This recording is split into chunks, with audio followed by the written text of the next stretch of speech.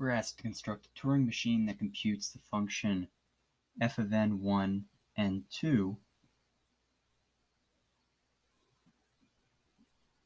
is equal to n1 plus n2 plus 1 for all non-negative pairs of integers, for all pairs of non-negative integers, n1, n2.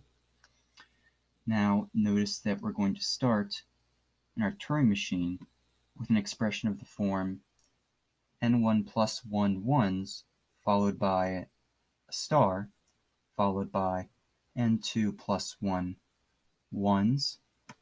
This is a total of n1 plus n2 plus 2 ones separated by an asterisk.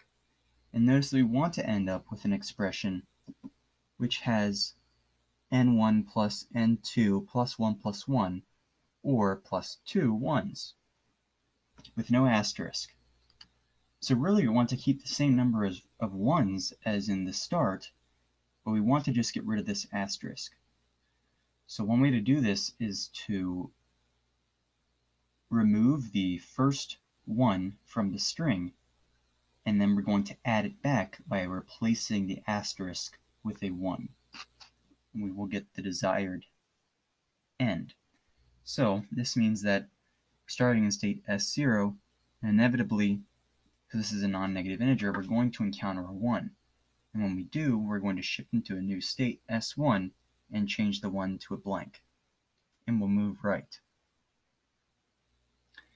Now, at this point, it could be that we're in state S1 and we already encounter the asterisk.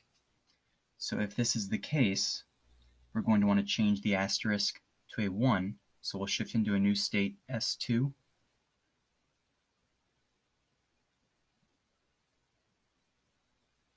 And then we'll already have our desired string.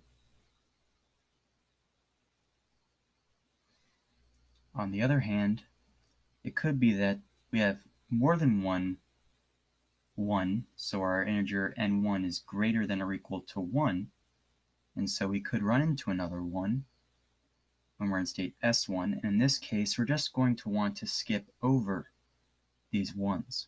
So we're going to remain in state S1 and skip these 1s until we